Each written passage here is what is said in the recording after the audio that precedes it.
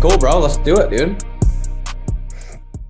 Okay, cool. So I got Nick Wood here from Flat Fee Mastery.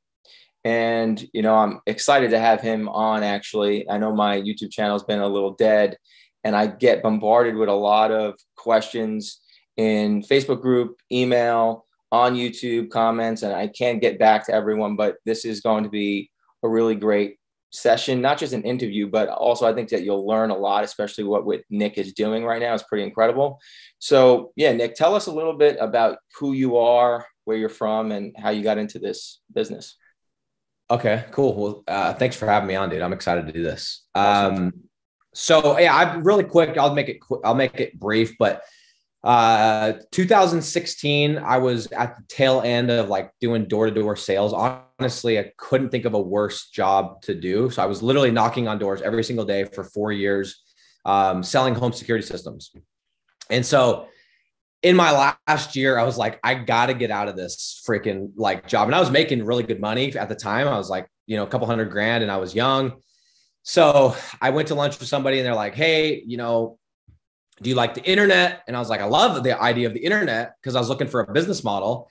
And they're like, well, check out this podcast I did with this guy. And so I went and I checked out this podcast and it was somebody talking about rank and rent. And I was like, dude, that is like, because I'm pretty sure most everyone's read Rich Dad Poor Dad. And I was like, that is like Rich Dad Poor Dad stuff on the internet. Yeah. So long story short, 2016, I hop on a sales call.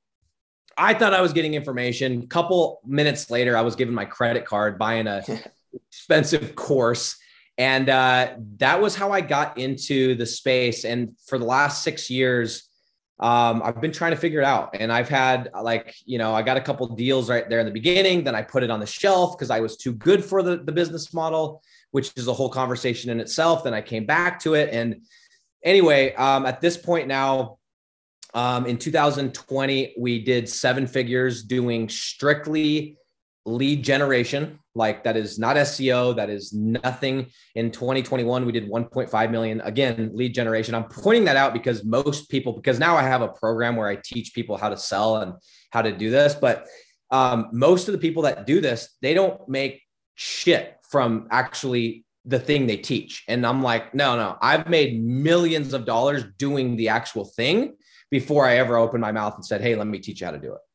So let me ask you this. So 2020 is when you pretty much like a light bulb went off or something happened during that time from 2016 to 2020 where you were able to go up to 1 million and now just growing that. And that's all lead gen. All lead gen. I don't do SEO anymore. I have like a side partnership where I send this guy some deals. I make like a couple grand a month that he just like gives me a cut. I do not do SEO. I do not do websites. I only do lead gen and I only do flat fee lead gen. I don't do any of the pay per lead bullshit, the commission deals. I do flat fee credit card on file with a contract, clean as a whistle type of stuff. And that's working with a local business owner, right? Correct. Nothing. Okay. Yep. Amazing. And on your point, because you're like, well, what happened in 2020? The difference is I got really focused on one thing, which was flat fee deals. And I went into one niche. I was doing one monetization, one deal structure, which is flat fee. And I did one sales process, which is what I teach now. And I just got really focused on that one thing. And I think that's what allowed me to scale it up.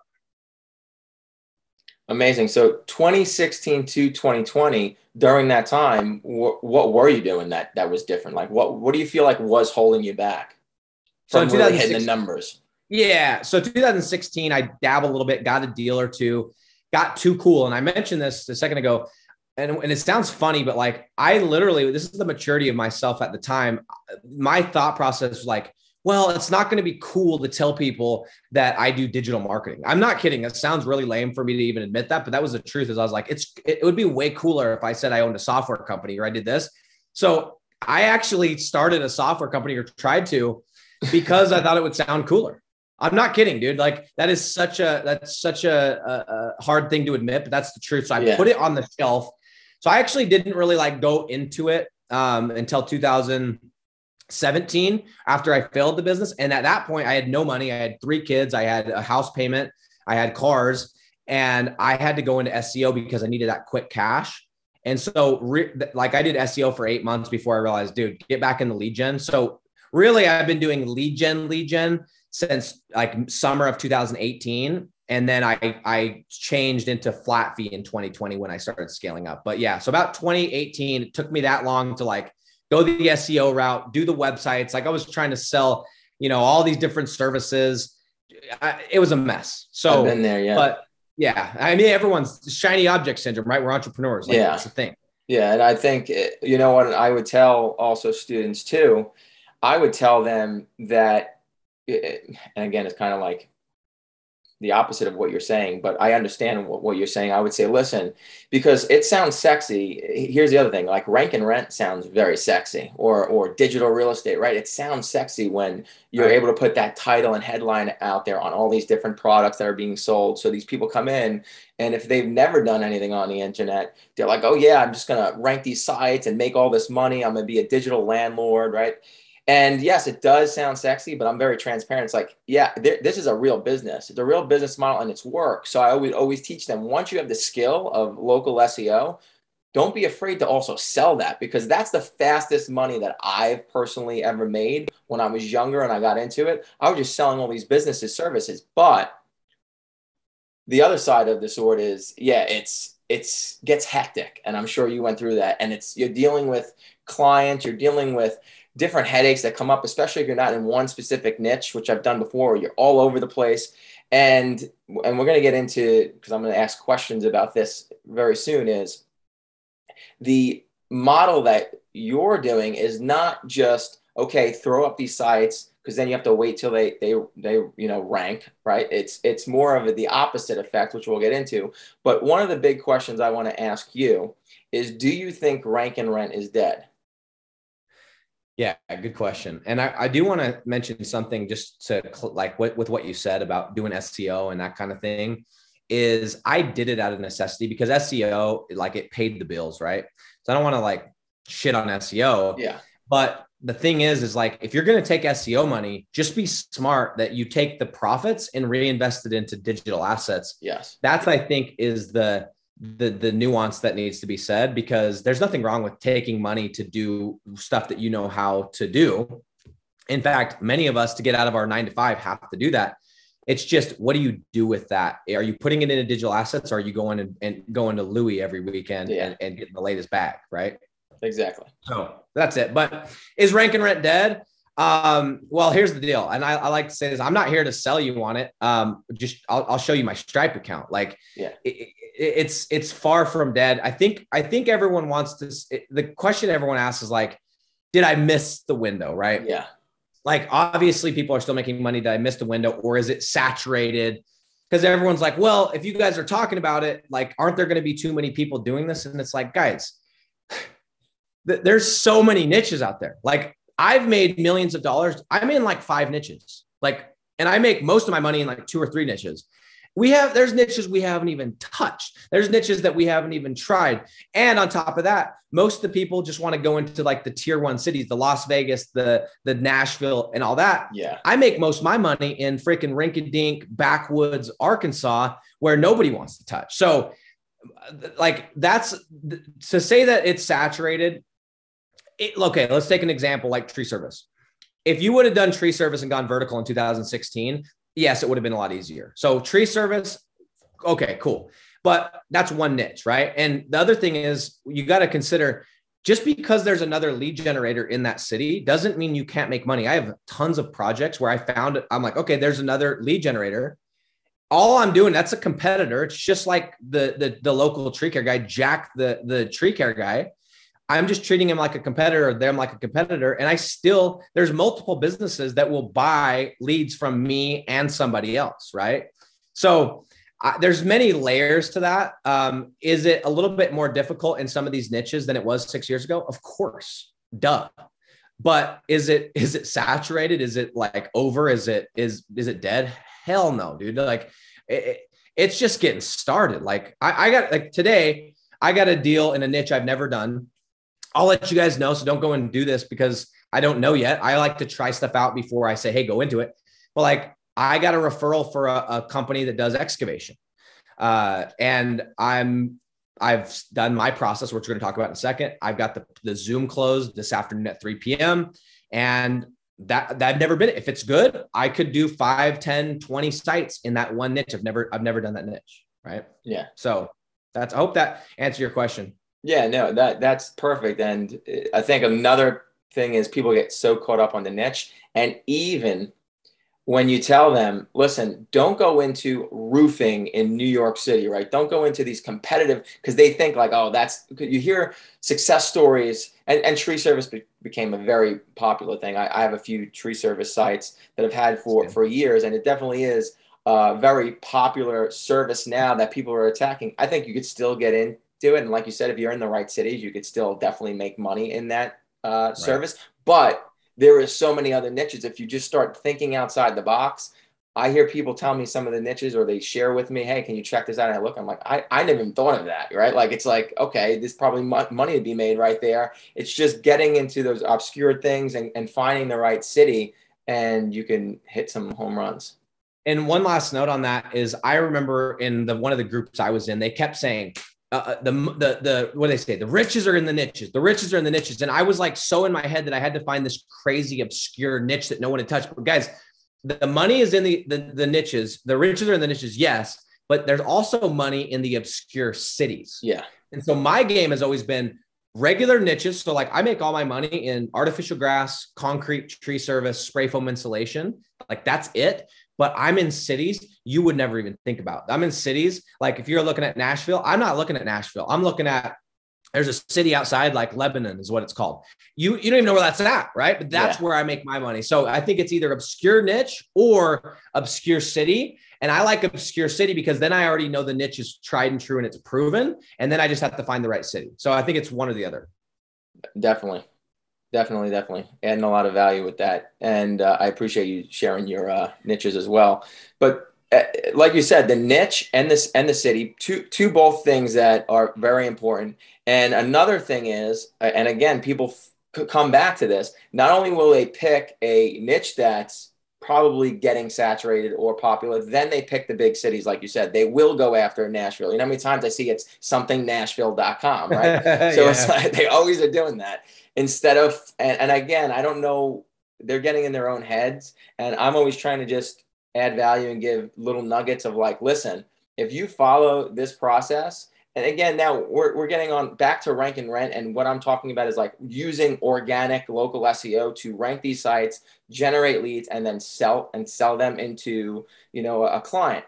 And when I'm saying leverage local SEO, you can leverage local SEO, and we've had plenty of times where we would sell a client an SEO package and then also turn around after we're doing stuff on their site and sell them leads as well, because we knew, okay, we can rank other properties in here, generate them more leads. If they're saying they want, okay, now we got them bathrooms, they saying they want kitchens. Okay, if we can get kitchens, now we'll just own that asset. So we're taking the profits and putting it back into assets that we own, which is definitely the smartest thing to do. But I kind of want to get into how you guys are doing things, because it's not that traditional, hey, now find the city, find the niche. Now you got to build this site and wait for it to rank, because we all know sometimes, and it's funny, yes, there is cases where you can rank pretty quickly, but when I hear people saying like you're going to rank overnight, and that's in their sales pitch, truly, I've been doing this a while. I want to see someone, if I pick out a niche and the city, them rank a site or a GMB overnight. I would be very impressed if they can do that. So I want to get into a little bit of what you're doing that kind of battles that, because I think that is one of the biggest bottlenecks with this business model, rank and rent. Well, I think everybody that's in rank and rent right now, well, not everybody, but I think a lot of us, when we bought our first program, and I appreciate you being candid with people and being like, look, this does take work. Like, if it didn't, this would be a scam, right? That it would be literally what like a Ponzi scheme. Like if it was only upside, like, of course it takes work, duh. So I think a lot of us got into our first program and we had this vision of like, we're going to choose a couple niches, build a couple sites, and money's just going to flow in, and we're going to travel the world and be digital nomads and have, like, as Tim Ferriss says, like oil rubbed on our bellies in Thailand while we're making money, right? Not the case. So that said, like, what we're doing is a little bit different. And what I did is I made a mistake in 2018 after I did my SEO thing. And I'm like, look, I got to get back into lead gen. I went into the pay per lead model. And the reason I did that is I was like, well, Home Advisor does it. So there's got to be something there. By the way, for anyone that doesn't know what I'm talking about, that's where you give a lead and they pay per lead. And on paper, the pay per lead model looks genius, right? Because you're like, oh, there's unlimited upside. There's no ceiling, right? But guess what? There is a ceiling. And people don't talk about this. Business owners always have a mental ceiling. And so what happens is you do a pay per lead deal, and let's just do easy math. Let's say you're doing a tree service deal and you're doing $100 a lead. That business owner in their head is going to have a certain amount of money they're comfortable paying. But as soon as you cross that amount of money, they are going to start complaining about the leads. They're going to stop wanting to travel to certain zip codes. They're going to want to raise their minimums. They're going to start all these different things on top of the fact you have to track what is a good lead, what is not a good lead. And so I made this mistake. I got a deal where I was doing pretty well with one client because they were chill. Every time the phone would ring, they would pay me $100. And they understood some of them are going to be crap. And so that worked. Not everyone's like that. So I went and I built like 50 sites in a niche, and the niche is basement waterproofing, by the way. Like I thought I had hit a home run. I'm like, I'm just going to go vertical, really competitive niche, national brands, big SEO budgets, terrible niche to go into, and all on pay-per-lead model. And I really dropped the ball there. And so that's why in 2020, I realized I had to get in the flat fee thing. And the reason that I'm even bringing this up is what I realized in 2020 is I was like, okay, this flat fee thing, there's a lot of good to it. I got the card on file in the winter and my income's not going to dip because, it's cold. But in order for me to scale, I have to build. And if it takes 4 to 6 months to rank a website, dude, I got to build like 100 of these so that in 6 months I can go sell them. And so I'm like, I can't wait that long. Like I can't. And so what we did is we started with this idea. We had this website and it was generating like a couple leads, like 1 or 2 leads. And we're like, well, what if we just put on a Google ad and like supplemented the leads that are coming in with a couple more paid ads, and we get the deal before it's fully ranked, even on a flat fee deal. And then as it's ranking, we can just turn the ads off. And so that was kind of like where the whole thing was born. And we've since refined it. And so now, just so everybody knows, our process is in the last 18 months, I have not built a single website with my own money. We go out, we put up a 1-page landing page in a city that we've done the homework on. We run ads to that landing page. We generate a couple of leads. We take those leads to go and close a deal before we ever build out the digital property. And we take the money from the client that he's giving us or she's giving us, and we use that money to build the digital asset. And it allows you to infinitely scale because you're no longer bound by money, right? It's like in real estate, they say OPM, other people's money. You're literally building your digital empire with other people's money. And I know that sounds cliche and it probably sounds spammy, scammy, all that stuff, but that's what I've been doing. I have not built a single site of my own money in the last 18 months. Because why would I if I don't have to, right? So hope that it's basically taking the model and it's flipping it on its head. And instead of waiting for it to rank, I'm going to get the client first, and then I'm going to build out the property instead of building out the property and then getting the client.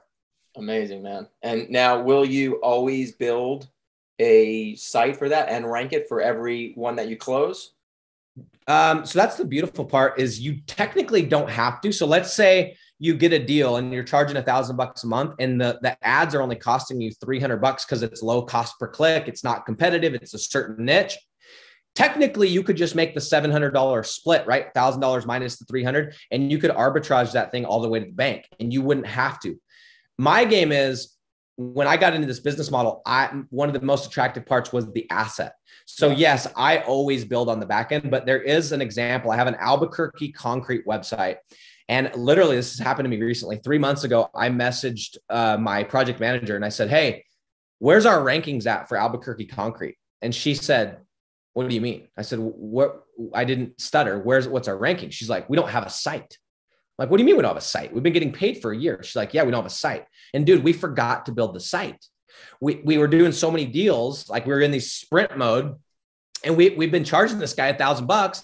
By the way, we've been sending him leads from the one pager, but we didn't ever take the profits and build out the website. And I've been making $700, or I think that deal is actually like I'm spending I'm charging 1,000 and spending like 500, but we've been making $500 a month for a year. And we don't even have a website. Win. Still a win. Still a win. It's still a win. Now the website is there. We went and built it. I was like, oh crap. But for those of you that want to go fast and just need some cash, you could just go stack 10 of those deals, get your income up, and then just go build the properties out if you really, really need cash. I have another question for you, because I know this is big, and I was just thinking about all the messages I get. So are you guys also attaching a Google business, or just doing pretty much organic website rankings? Yeah. So that's the most gangster part about this whole process is when I first got into this, right? You build the website and then it's like, okay. And in the training, they always kind of like do the shit sandwich where they're like, okay, there's some bad stuff that you have to do this. And then there's the money. And then you got to do the GMB, and you got to go to Craigslist, and you got to go to Airbnb and all these different things. So dude, I had somebody full-time. All they were doing was Google My Business. Like I was paying somebody a salary to do Google My Business. Then one day in 2020, I was like, okay, I'm pre-selling all these sites. I have somebody that lives in the city. So why don't I just make it a requirement that person has to give me an address? So now what we do is after we close the deal, this is my line. I always say, oh, by the way, I'm literally putting in the credit card in Stripe. I'm like, oh, there's a catch, by the way.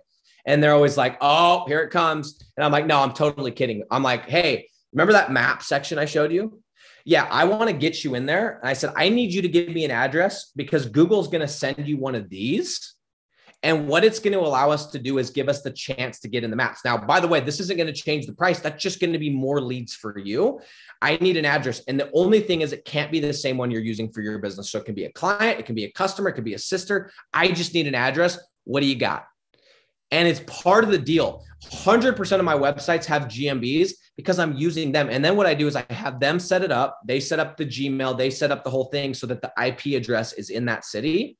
And I have 100% of my properties have GMBs attached. So to answer your question, 1,000% we have GMB attached. Yeah, but I don't have to deal with that bullshit anymore. Yeah, that's great. Great way to hack that. And all the people, by the way, all the people out there that have full businesses where they sell GMB, I'm sorry, because I'm going to put those businesses out of business because you don't need them. Just tell the site up front and make the business owner give you the address. Yeah, no, it's great. That's a great hack, like I said. And the reason why I was asking that is because obviously a lot of people have trouble getting a GMB, number one. And to me, I think the Google My Business map section generates so many damn calls. If you get in there, you're getting calls, you're getting leads. So once you take the money and you're able to flip that from spending ads and then reinvesting it into an asset and getting the GMB ranking, I'm sure you're able to couple that, either leave the ads running or maybe sometimes even stop ads and just let organic leads come in. That's the game. Long-term, you want to turn the ads off. And I'll say on the flip side, for the people that are like, oh my gosh, if I don't get the GMB, I can't get a deal. Guys, I do have a few sites that I sold the traditional way where we ranked it and then we did the thing. And those don't have GMBs attached to them, or they didn't until we got the client, and we still were generating leads. So you can still get deals without the GMB, but if you have a client, just make it a requirement. Like, dude, it's more business. But I agree with you. There's a lot of calls depending on the niche. I think there's a ton of calls that come in from the GMBs. I think it's getting more popular too with the GMBs because it's the reviews too. Like we have a site, Lubbock Roofing Contractor. So we're number one organically with the website, and then a few months ago, and I was using that like in a case study and showing like students things, and they're like, "Hey James." And I don't check on them all the time. They're like, I see that your maps is like not there. So I went and I looked, and it's pretty public. So I'm like, someone probably either spammed it or complained about it, because that people have nothing better to do than that. So I noticed that we dropped, but then what I also noticed is like we went from 15 or 20 reviews down to 1, and that's when they started like looking into where you're getting your reviews from, right? So when that did come out though. Can you still hear me? I just got yeah, I can tell you. Okay. Yeah. When that did come off though, forget it. Like our calls, we were only, and even that was not, again, I don't tell people going to roofing. We went in, I was pretty confident that we can rank it. It did require much more resources. So I put some money into that. I ended up making a deal with someone. I think we rented it out for 5 or 6 months. Good thing I got money out of it, but that thing took a hit and we hardly really get calls from that, right? But that's not every niche in every city. It's a decent sized city, obviously in Texas, and it's in roofing. And I use that as an example because this crap happens, right? Like it's a real business. It's a real business model. There are ups and downs. And when you're just relying on one thing, that's why I kind of love the ad background that you have as well, because like for us, we could have just turned ads maybe back on and started generating those leads again. Now roofing, I know the ads are not very cheap. So that's one thing. Yeah.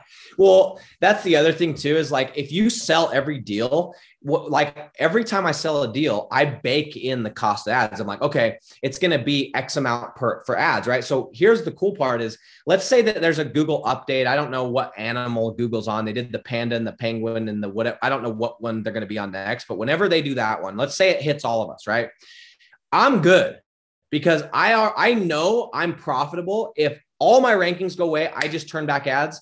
I know, because I don't sell a deal unless I'm 30 to 40% profit margin with the ads.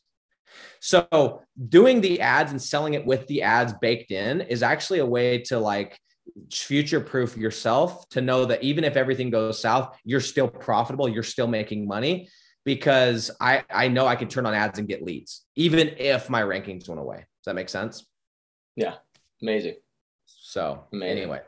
And to be honest with you, I've been doing this for a while. We did, and it's funny, when I saw what you were doing, we were selling leads, pay per call. Like my partner that ran all the pay-per click stuff, he was in charge of that. I never got involved in running ads or doing anything like that. I always was in charge of just making sure our organic rankings and all those assets were being built, and then making sure if we have clients, like that stuff's getting done. And we sold a lot of calls, more of like the pay-per-call model though. So it was per lead. And I mean, we had some great ups and downs, even with that. But it's amazing how you kind of married the two together and created that pre-selling kind of model where, hey, we're going to be able to right away be able to collect some money, dump it back into these assets, and protect ourselves long haul and actually scale. You know, I'm sure there's going to be a time where you're going to have to hire some helpers if you really want to get to the 7-figure mark, right? Like you're not going to probably do that all on your own with all those moving parts. Yeah. And one thing too, that I think is really cool is when you pre-sell the way that I do it, which is I always give leads up front. I give them 3 to 5 leads, and I have an exact process, how many leads, how much time, like all this different stuff. Right. But I think a lot of people in their heads are like, well, yeah, that works for you, Nick, but I don't have sales experience. Or it works for you, Nick, but English isn't my first language. Like all of these, yeah, buts, right? Yeah. But what's been cool is I have right now, at the time of recording this, I've been teaching this for like 6 months. I have 210 students, and we have over 85 people who have already gotten deals. And I've got white people, I've got Black people, I've got Hispanic people, I've got Asian people, I've got people that are single moms, I've got people that are single dads. I have a guy in Australia that has a stutter, and 97% of the people do not have sales experience. What's cool is when you send the leads up front with a specific process, it does the selling for you. You don't have to be a masterful salesperson like I had to be knocking doors, selling home security systems. The leads do the selling for you because they're like, oh, that's pretty cool. And oh, I'm already paying Home Advisor. And those are leads that are going to everybody. These are exclusive leads. So that's one thing that I think is really cool is even without sales experience, if you do the model where you send the leads up front, that does the heavy lifting, and you don't need to be this expert salesperson. And I literally like have people that English is their second or third language and they're crushing it. That's amazing. Yeah, we do the same thing. We give leads up front, and we have a certain process like that as well where, hey, listen, we're giving you a couple of these leads. We let them know, obviously, we're serious though. And then we follow back up with them, and we either close a deal or again, there's a process in it. It is work. I like to tell people that, but if you're learning from people who are doing this, and I know Nick, not only are you doing this, I know you have some pretty successful students and people in your group, because I checked out the group. You got some incredible things going on over there. So I know we're going to, I think, hit like 30 minutes.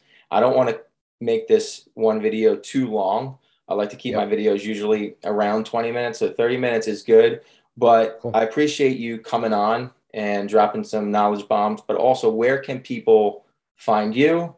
And is it okay that they go check out your group as well? Yeah. So my YouTube channel, I drop a video every day, just kind of like a little nugget. I drop some shorts every day, and then we're trying to do some longer form stuff as well. But if you guys want to like get a peek into the process that like I've been doing for 2.5 years, you can go to my Facebook group. But the easiest way is I've linked it up to a website. So it's art-of-preselling.com. That'll take you to the Facebook group. Give me the links too, and I'll put them. All the links will be down in the description.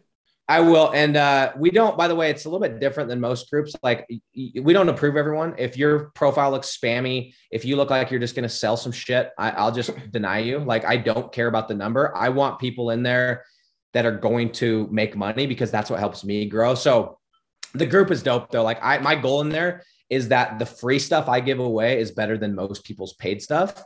And we have, I have a student that's just did 45. He's at 45K right now. He was at $4,000 a month in December, and he's at 45, dude. I did an interview with him last night. You could check. That's amazing. That's incredible. Yeah, man. But I think the biggest takeaway, like I hate when I listen to calls like this and there's like no action items. I think the biggest takeaway, guys, is like, go pick a niche. And if you're like stuck on the niche, go do this. One, probably my favorite niche right now is concrete. Okay. Go pick a niche, concrete, spray foam, whatever. Go pick a city that is moderate competition and look at the cost per click of like how much it's actually going to cost, and make sure it's not more than $5. And like, go and find somebody who's already paying for Google ads, paying for Home Advisor. Generate some leads, build a simple landing page, run some ads to that landing page, generate some leads, go send them some leads and go try this out. Like, it works. People are very receptive when you give value first instead of coming with an open hand. Definitely. And again, not only will I leave the links to go and check out Nick down below, but I'll add other of my video resources that I have where, I've made videos where I'm cold calling, and those, because like you said, I like to just make sure like people are getting something from it. And when I'm in this rank and rent world of local SEO, there's only so many videos, right, that you can make like showing, okay, this is what we're doing here. This is what we're doing there. Again, a little bit different than what you're doing though. So definitely, I think that if people, again, if they get approved into your group, they'll see the value ladder there of what you're actually doing. Because again, I would not. And here's the thing, a lot of people know this. I think you're probably the first guest I had on that's even in this realm of things, right? That we kind of both are in. And I don't think I've ever had anyone else on, and I would not have someone come on this channel, because believe me, there's been people that messaged me and reached out to me if I did not believe in what you were doing was valuable. I appreciate that, man. So definitely. And I'm sure we'll jump on again. We'll schedule something out on maybe a topic. Again, people too, whatever feedback we get from this, it allows me to come up with ideas of like, okay, maybe next time we could talk about this. So any questions, comments, put them down below, and I could have Nick come back on and we'll go and cover that type of stuff. Love it, dude. Well, thanks for having me on, brother. This has been really good. I appreciate it, man.